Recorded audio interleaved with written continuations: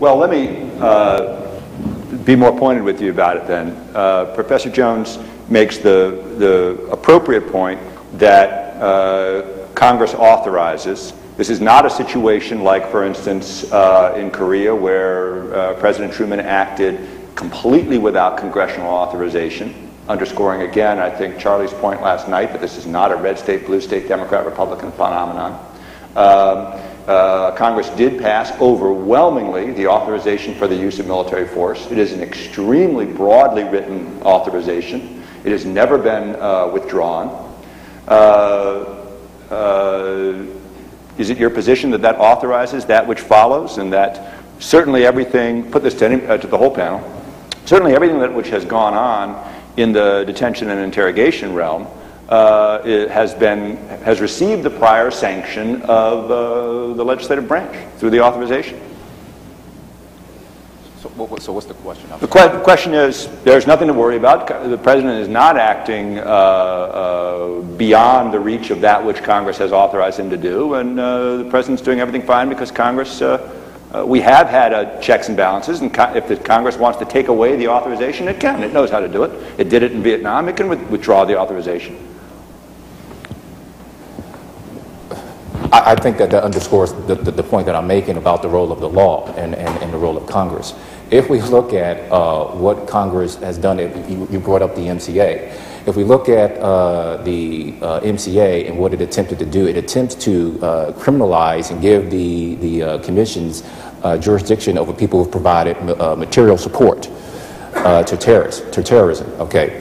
Well, what that really means is that now there is no law of war that says material support was criminalized. What we have been operating under, parameters that allow for prosecution and attacks on people who were participating in hostilities. Okay, what that means is that people who were already detained, okay, are now possibly guilty of laws that were not even on the books at the time that they committed the acts.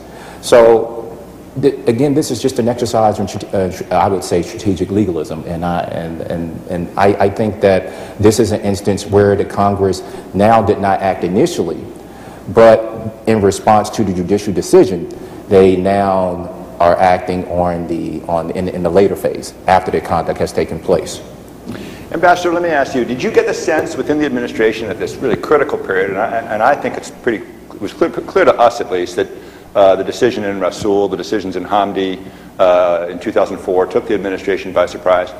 Do you have a sense, or did they within the administration have the sense that the rug was pulled out from under you, that you guys thought that you had the authorization that you needed and the support that you needed from Congress to do that which you were doing, and then suddenly the ground shifted and it was unfair to the effort that you had made?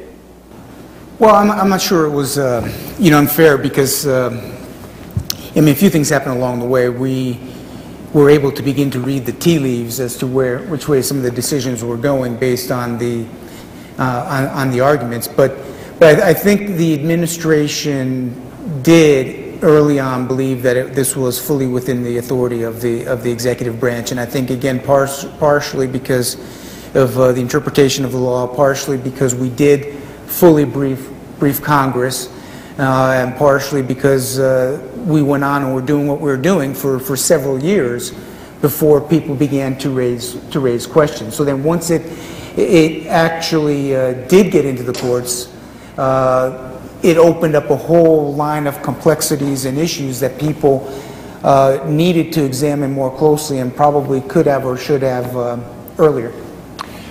On the other hand, it's true that the authorization doesn't say anything about detention, and it doesn't say anything about treatment of prisoners. How we fix your time, by the way?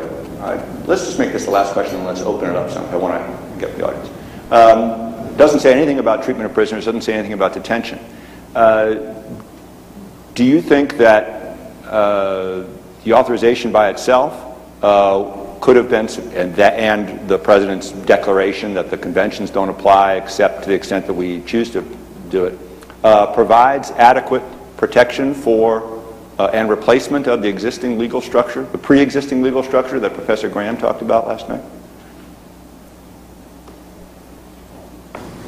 I'll start that one. I have no doubt that whether there is or isn't an AUMF, the executive has the authority to do what countries are entitled to do under conventional and customary laws of war. And what that is to detain people as either prisoners of war or civilians in situations of state-to-state armed conflict, wars between country A and country B. The entire fabric of the international humanitarian law of international armed conflict is built around the concepts of who can be targeted, who can be detained, and what their status is upon detention. But when you get into a question of armed conflict between a state and a non-state entity, a rebel group or a transnational terrorist organization, then the presumption of the laws of war is that domestic law will govern the question of detention, the power to detain and the right to challenge detention. So the conclusion that I think is inevitable from that is that as long as the United States was at war against Afghanistan, then it had an obligation to classify detainees as either POWs under the Third Geneva Convention or civilians under the Fourth Geneva Convention, and it had a right to detain people under the rubric of those conventions. Once, say, the Taliban control of Afghanistan ended and the international phase of the conflict ended, then the question of legal frameworks for detention become more complicated. Is it U.S. law? Is it Afghani law? There, questions concerning the application of the AUMF and whether or not it entitles the U.S. to detain individuals are more pertinent.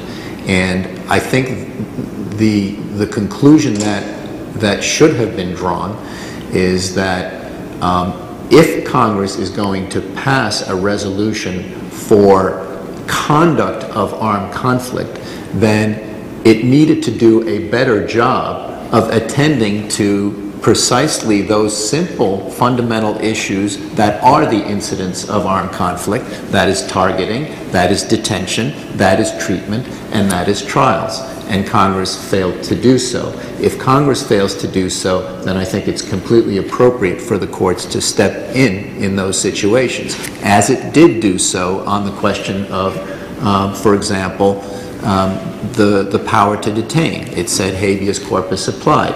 Congress also stepped in with the Military Commission Act on questions of trials and other issues. But once again, it made some substantial mistakes.